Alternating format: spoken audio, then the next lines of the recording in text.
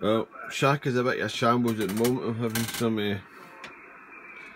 we'll just put antenna up and we'll actually just we need to tidy it up. It's a bit of, but anyway, happy Easter all. I'm just making one of these at the moment, a 110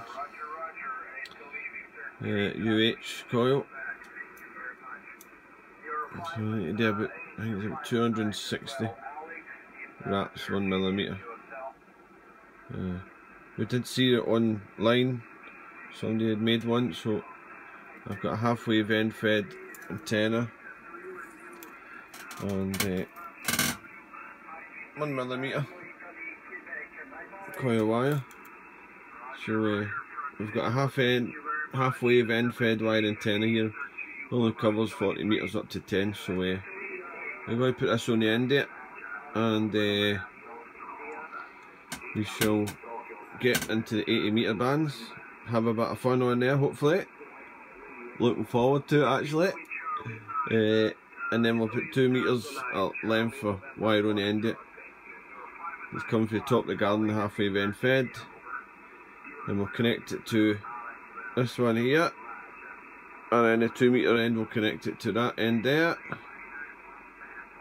And the 2 metre length of wire will go over the roof. And we'll be calling CQ or CQDX on 80 metres.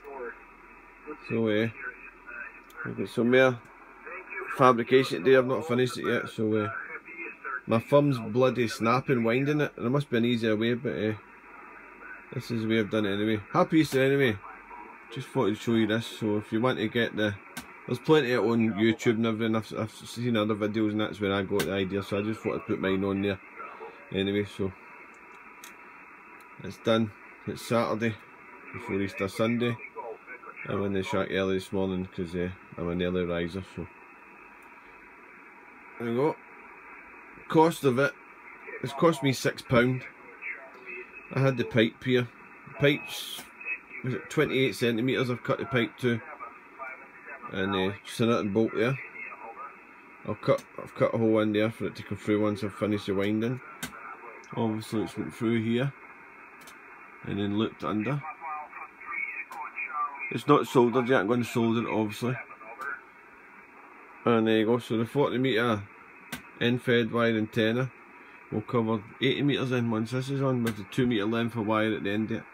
And then we'll check the SWR and everything, hopefully fingers crossed it's alright. So 260 apparently around here, so I'm going to try it first before I solder it. And there we go, happy Easter, 7-3, good luck, stay safe.